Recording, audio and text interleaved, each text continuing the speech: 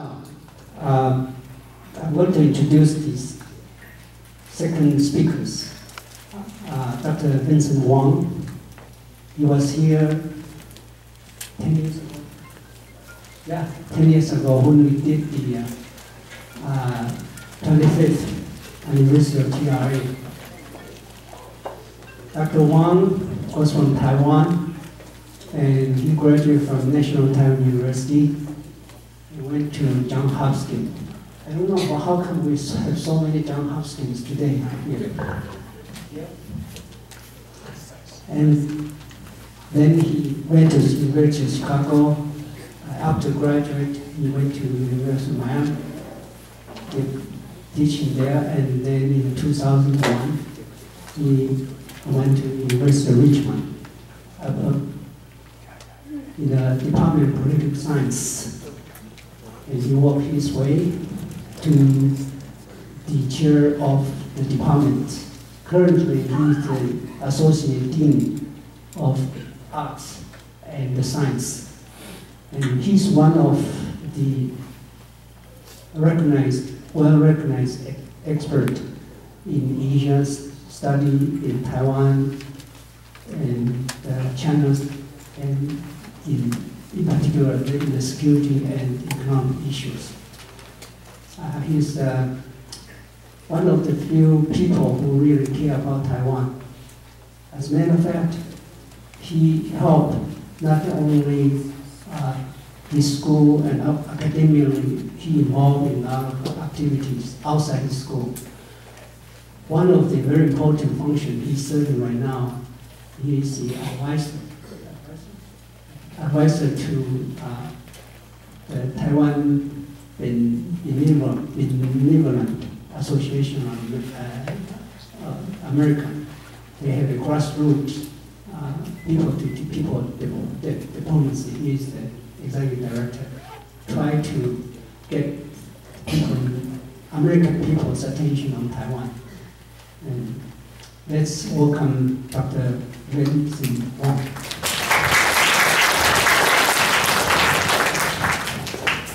Thank you, Dr. Lin, for that very kind and generous introduction. And it's a pleasure to be back to Institute of Taiwan Studies. And after hearing Dr. Simon Lin's very powerful presentation, so I will probably preface my presentation as the sense and sensibility of Taiwan Relations Act at 35. And I probably would begin with a little bit of sensibility, just a little bit, but most of it on the sense of the TRA. So as the two Dr. Lins mentioned, December 15th, 1978, I think that you will know, I think most of us will remember where you were when a significant event happened. And to me, I remember exactly where I was. Dr. Lin, I was actually in one of those pictures.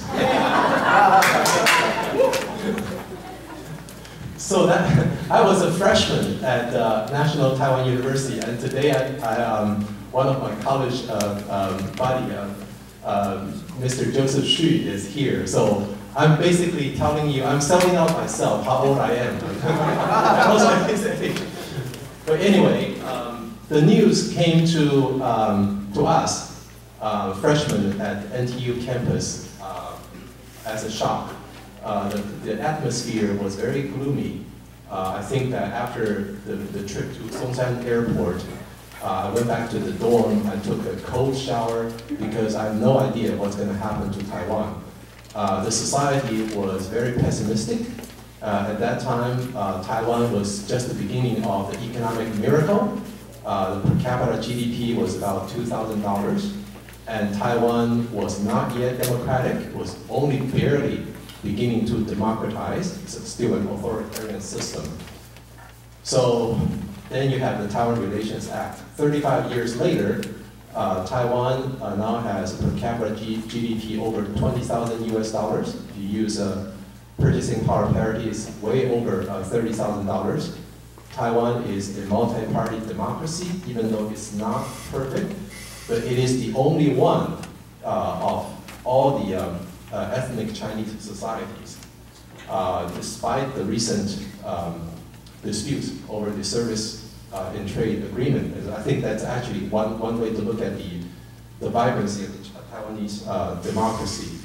So some would argue that this is possible because the Taiwan's evolution into a vibrant democracy and an economic success story actually benefited from the peace and stability engendered by the Taiwan Relations Act.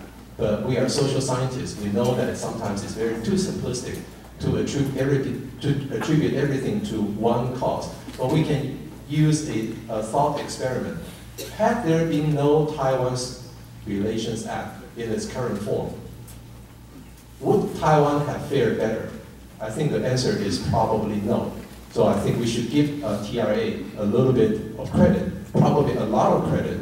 I think that Dan will probably like to hear that because he's American, but well, I'm American too, but I'm American Taiwanese from Kaohsiung actually.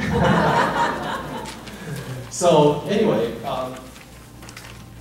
my presentation is going to focus on three things. One, why the TRA is actually a unique legislation. And in fact, it's not a small feat that we are celebrating its 35th anniversary.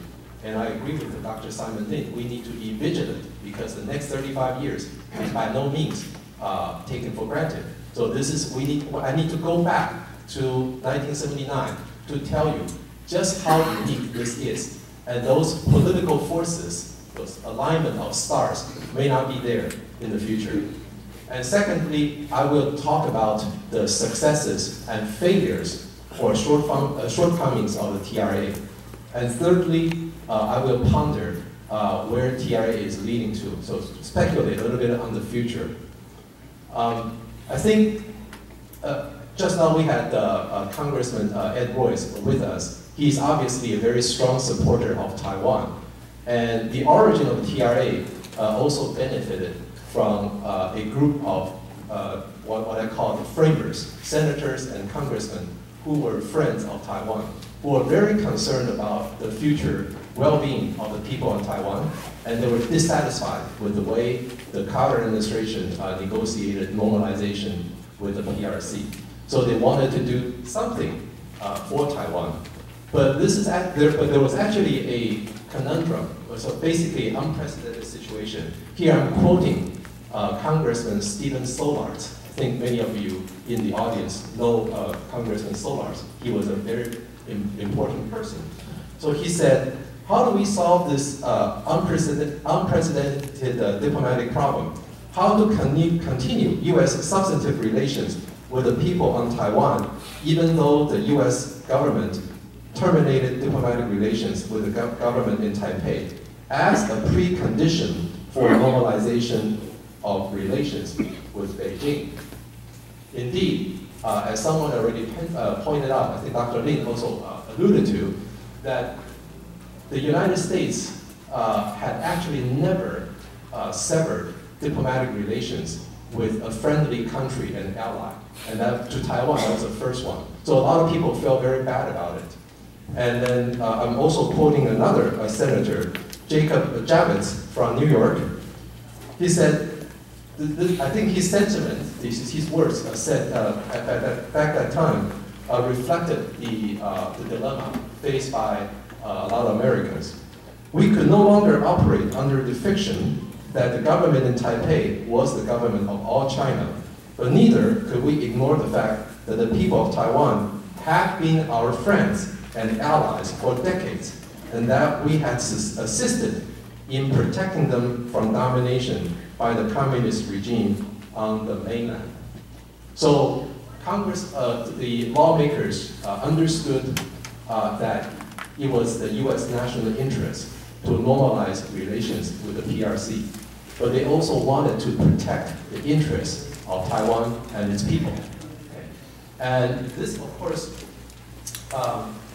is cause for some legislative innovation, and the result was Taiwan Relations Act. So there are three unique aspects of TRA. One is that it is a pragmatic arrangement of relations between the United States and Taiwan. This fills a gap in traditional international law because traditionally, an unrecognized state is very limited, is very restricted in terms of the rights to sue or the rights to be sued and so on. But the TRA, particularly Section 4, has language that essentially treats Taiwan as a country or as a state or as a government.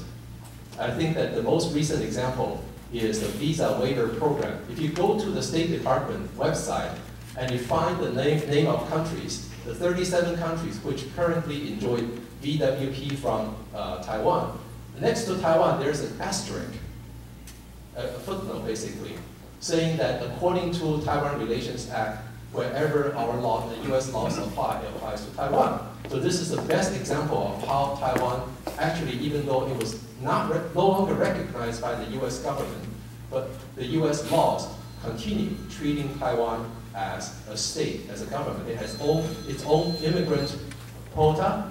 It continued, at that time in 1979, even though the United States had recognized China, and China claimed Taiwan to be a part of China, but you have a funny situation that the United States gave, quote unquote, a part of China the so-called most favored nation status and GSP, the generalized system of preferences, and it gave the mainland nothing, neither. So this is, I think this is if you look at the substance, you will know this is a pragmatic arrangement for continuing and even enhancing the substantive relations between the US and Taiwan after the diplomatic recognition. Of course, you would say that the United States did this because its reputation is on the line, but I don't think that explains the whole thing. The US real interests were also involved. So one reason the TRA could succeed was because it blends realism and idealism. This is why it could succeed. Okay? If you only talk about some highly glorified rhetoric, it will not succeed. The US actually had real interest at stake. The US was, at that time, the #1 trading partner of Taiwan. About 40% of Taiwanese exports ended up in the US market. And the peace and stability of Taiwan was very important to the security of the Western Pacific, where the United States have crucial national interests. Of course, the US reputation was also on the line. If the US, at that time, we in college asked ourselves this question: what have we done to deserve the US recognition? Obviously nothing. Taiwan didn't do anything. It was just the US national interest changed. And that was the condition set by Beijing as one of the 3 conditions for normalizing relations. You must break diplomatic ties with the ROC. So basically, the Carter administration accepted all those 3 conditions: breaking diplomatic relations, abrogation of the Mutual Defense Treaty, and withdrawal of US troops. So the TRA was probably very unique in this regard. It was a pragmatic arrangement to continue substantive relationship after the diplomatic derecognition. Second, it's unique in that it was a very unusual legislative and executive equilibrium. The reason I say this is traditionally the executive branch enjoys the upper hand in foreign policy.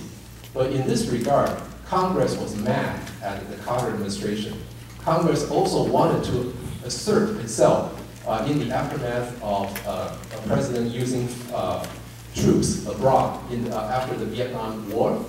So Congress had actually taken up unusual interest, as Dr. Lee mentioned, that the Carter administration sent in a very anemic Taiwan Enabling Act, and Congress took over and rewrote it, and the result was a TRA. So Congress had, on the issue of Taiwan, had shown unusual interest and activism that was actually very rare of any other country. So in a way, Taiwan can compensate its lack of access to the executive branch by its support from Congress. Because the Taiwan is no longer recognized by the executive branch, but Taiwan has many friends in Congress. But that was in the late 70s. I will say this with a caveat, because now the Chinese, the mainland Chinese, have also become more sophisticated in Congress. So Taiwan's job is actually more difficult. But anyway, because the TRA has this wrangling between the executive and the legislative branch, it's not certain that any attempt to strengthen it or to weaken it over the years has actually succeeded. So a lot of people wanted to strengthen it. For example, the 2000 Taiwan Security Enhancement Act, as Dr. Simon Ling correctly pointed out, it cleared the House, but it was tabled by the Senate. Because Senate, as the second House chamber of the US Congress, is supposed to be more cautious and so on. And over the years, there are also some people that will call the Taiwan Relations Act a relic of the Cold War and wants to get rid of it. Neither attempt has succeeded. Most of the people who are in their right mind feel that the TRA has done a good job, even though it may not be 100% satisfactory to anyone, depending on your perspective. But I think in the grand scheme of things, it has done a pretty good job. So it's unlikely that any attempt to push it one direction or another will succeed. So I'm saying that the kind of legislative executive equilibrium achieved in 1979 is probably unlikely to meet again in the future. So I think we should do our best to strengthen U.S.-Taiwan relations within the current legal framework. Of course, the executive branch still is responsible for implementing the law. And the third point, which is actually important, but a lot of people didn't pay attention, is that I think conceptually, the Taiwan Relations Act was actually conceived as a transitory arrangement. In other words, it was not supposed to last 100 years or 200 years or forever, because it was a pragmatic but necessary and even exceptional arrangement for Taiwan during a period of diplomatic limbo caused by the U.S. derecognition in 1979. The reason I say this is Taiwan's loss of status was mainly due to the U.S. government policy. What had Taiwan changed? The last State Department ROC desk officer, Ambassador Harvey Feldman, once said, until December 14th, 11:59 p.m., the United States of America recognized the government in Taipei as the government of all China, right? It's the legal government of all China. And 1 minute later, the United States recognized the government in Beijing as the legal government of all China. So during that 1 minute, what had Taiwan changed? Nothing. Taiwan was still Taiwan. The only thing that changed was the U.S. policy. So essentially, the United States created a diplomatic limbo, for Taiwan, which the United States called the status quo. And it's one of the most unfortunate terms. But people in Washington, D.C. like to obfuscate. So it's one of the terms that they most favor. I'm waiting for Dan to educate us. So the reason I say this is transitory is no education needed there. So theoretically, just think about this for a moment. Theoretically, and this is according to Professor Laurie Fischler-Damrosch, who actually worked for the State Department Legal Advisor's Office at that time. She's now a professor at Columbia Law School. She said that theoretically, if Taiwan were to declare de jure independence and establish an independent sovereign Taiwan state, the TRA would cease to, will become unnecessary. Because under the current US laws, the US president has ample authority to recognize this new state. But of course, it has to, bear considerable diplomatic cost because China is going to go mad, right?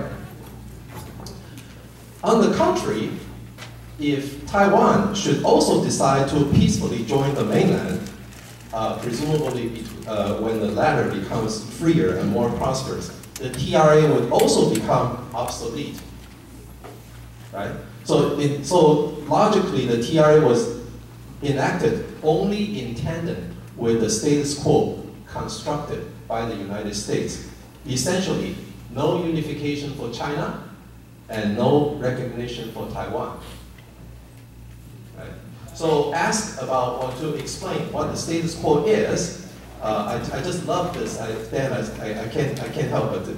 So on April 21st, 2004, the then Assistant Secretary of State for East Asian and Pacific Affairs, James Kelly, in a congressional testimony, people ask him, well, what, you keep constantly say, no unilateral change of status quo. Can you explain what status quo is? And he said, the United States does not support unilateral moves that would change the status quo as we define it.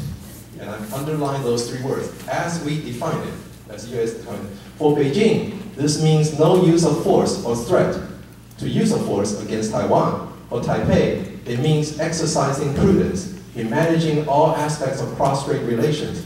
For both sides, it means no statements or actions that will unilaterally alter Taiwan's status. This was in 2004.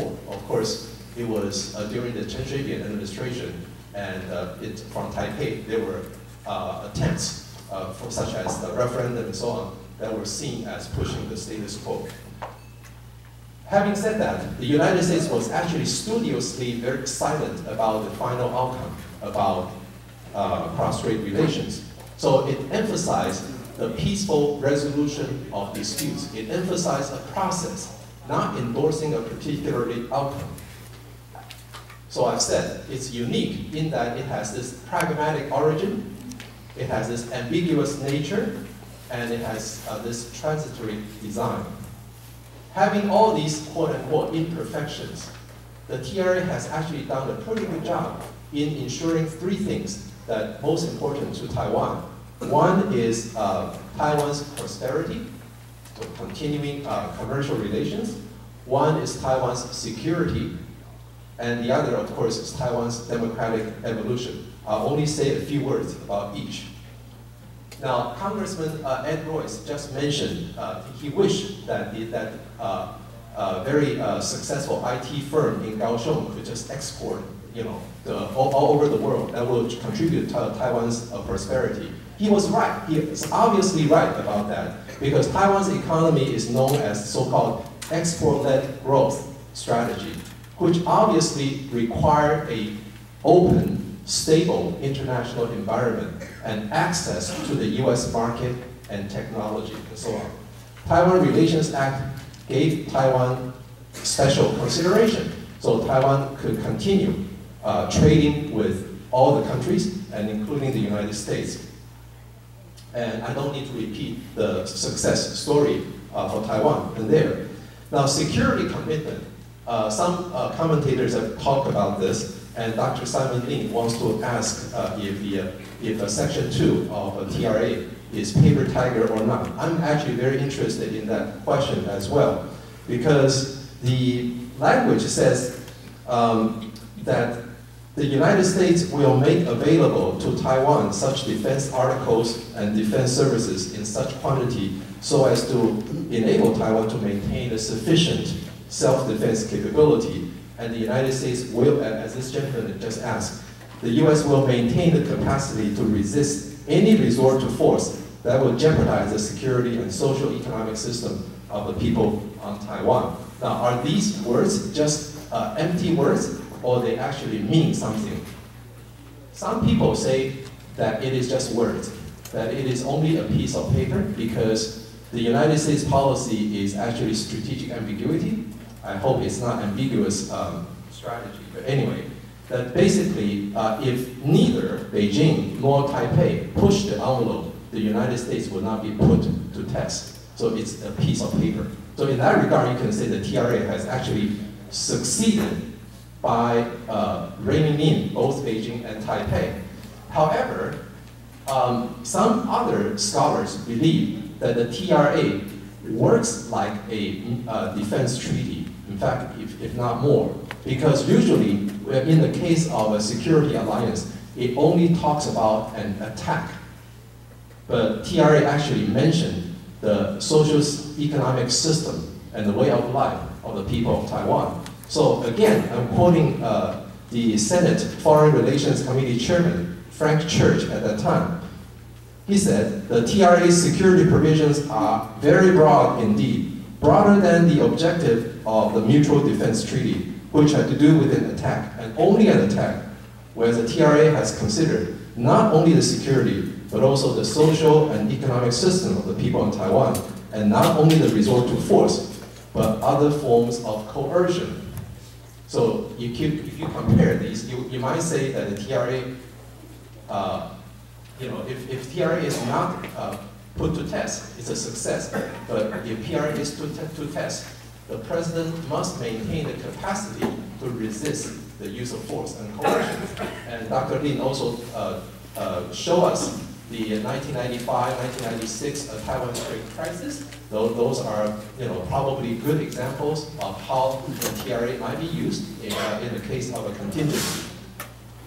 Finally, another aspect that not too many people paid too much attention was that Section 2C actually says the preservation and enhancement of human rights of all people in Taiwan is an objective of the United States. In other words, a freer Taiwan respecting human rights can make a stronger case for continued greater US support. In 1978, Taiwan was not yet free.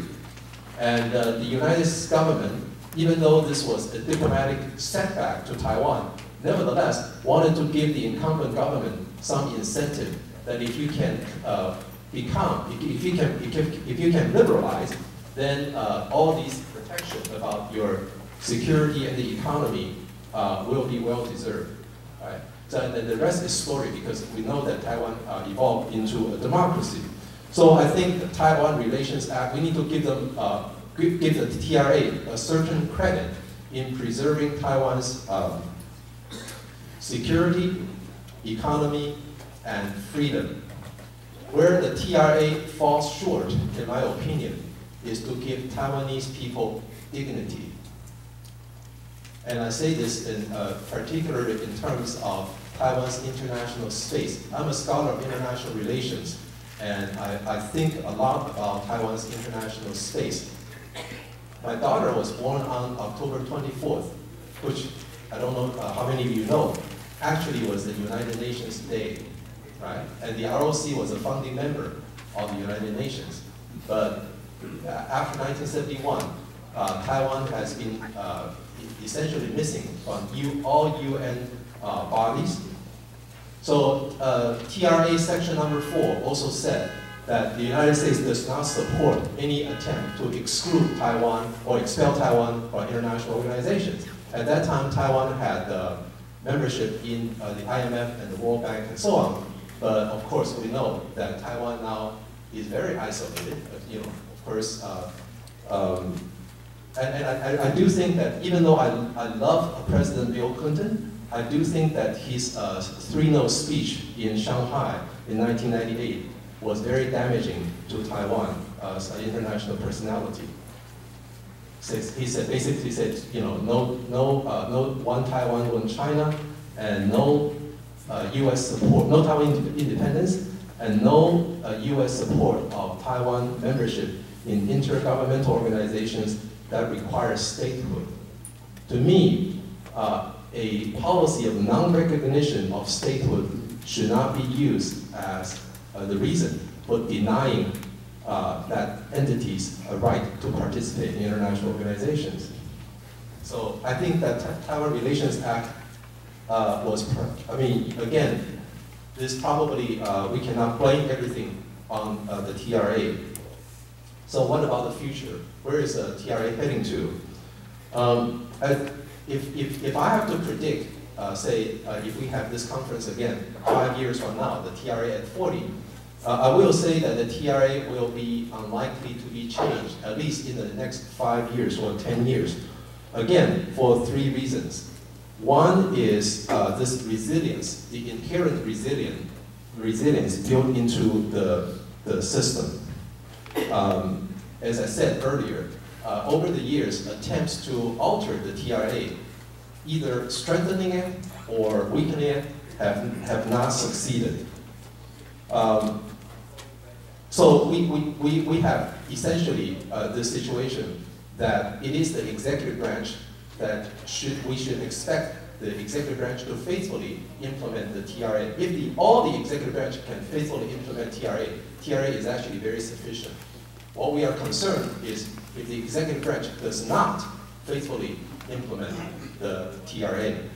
And Congress will always keep a very watchful eye to monitor the implementation of the TRA. The second reason I believe that TRA is unlikely to be changed is maybe I will call it the personnel or continuity.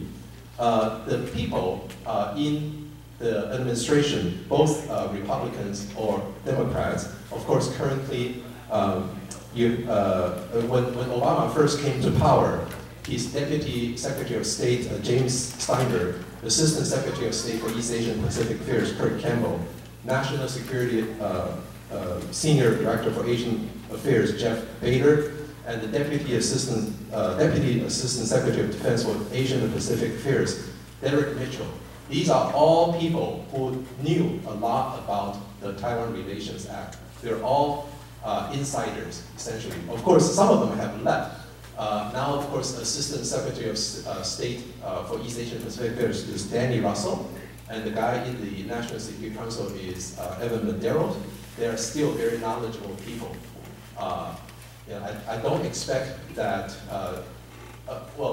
just now somebody mentioned that the US policy appears contradictory. You have the 3 communiques, you have the Taiwan Relations Act, you have the 6 assurances. Yes, over time, that sometimes and the US policy is so nuanced that sometimes officials will misspeak.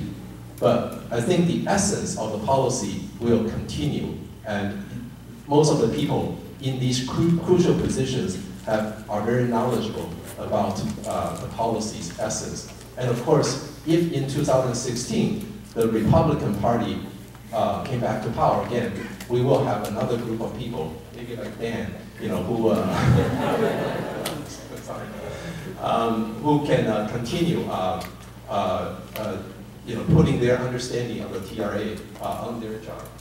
And thirdly, I will say that the reason I believe that TRA will continue is that it is actually not a policy priority for the current administration. The current administration, the Obama administration, of course, is reacting to a lot of foreign policy crises, such as in Ukraine or Syria and so on, North Korea. So it is taking delight that relations between China and Taiwan are actually improving. So it officially congratulated both sides and want to see tension continue to ease. So as long as there is no military tension, like in 1995, 1996, the United States can take a back seat and feeling much good about that. So it's not a policy priority. Unless it is a policy priority, it will be unlikely to change it. So for these 3 reasons, I believe that TRA will celebrate its 40th anniversary.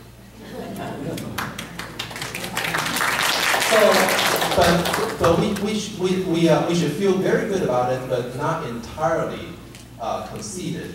I think in the long run, there are still 3 challenges to TRA. As I mentioned earlier, I want to draw your attention back to a comment I made earlier, that the TRA is conceptually a transitory design. It's not meant to last forever. So what about the challenges to our TRA? It can come from 3 sides.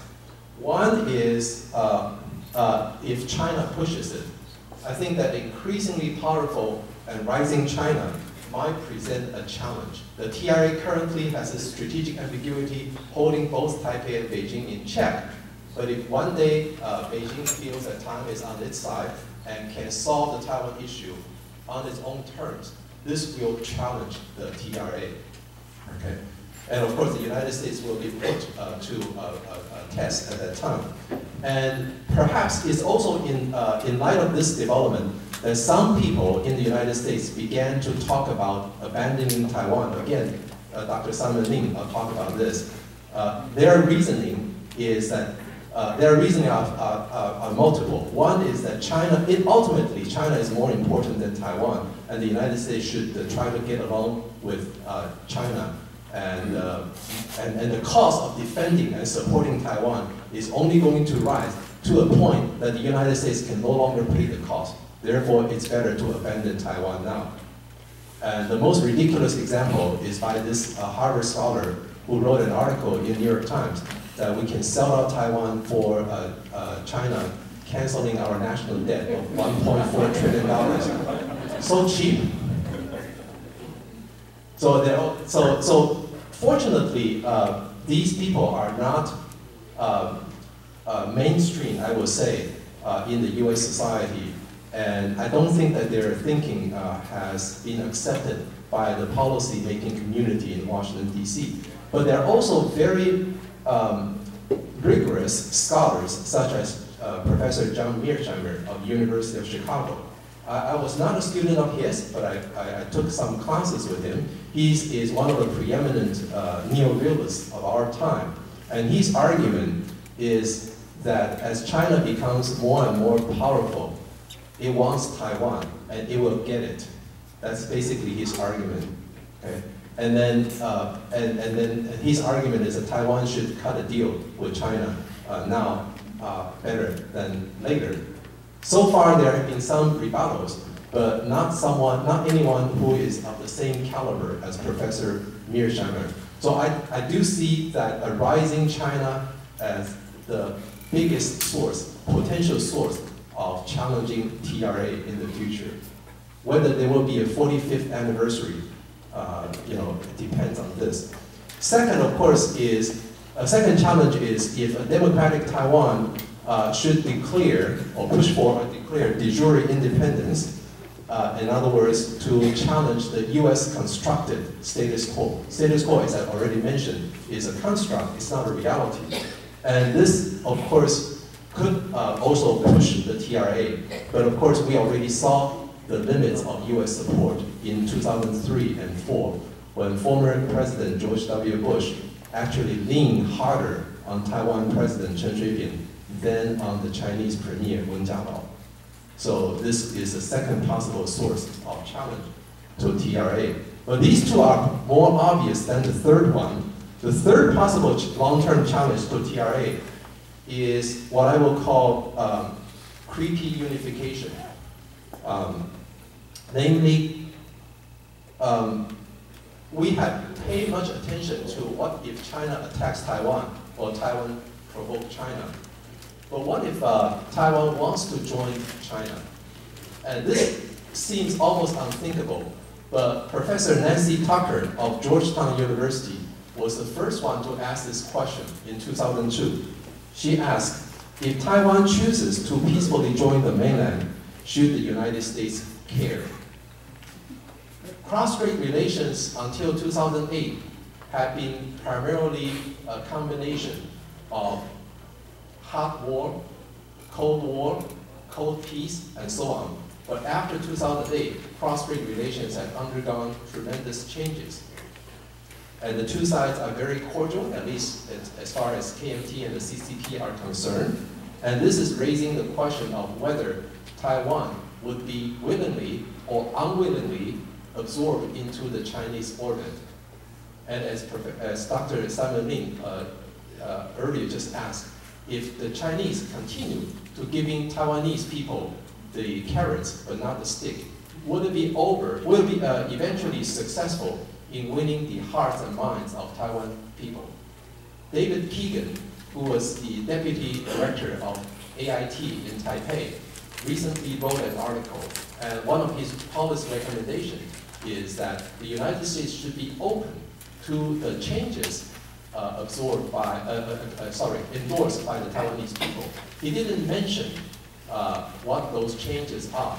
But logically, because the US government policy is no support of Taiwan independence, the kind of change he was talking about could only mean if Taiwan people choose to join China, should the United States step aside and not stand in the way. I think if that should happen, Taiwan Relations Act will also become unnecessary. So, having discussed the uniqueness of the Taiwan Relations Act, its success, failures, and the shortcomings of TRA, and speculate its future, even though I'm optimistic about the 40th anniversary and so on. But whether the TRA can be called an enduring framework or accidental success, it seems that 35 years later, we still do not have a clear answer. Thank you very much.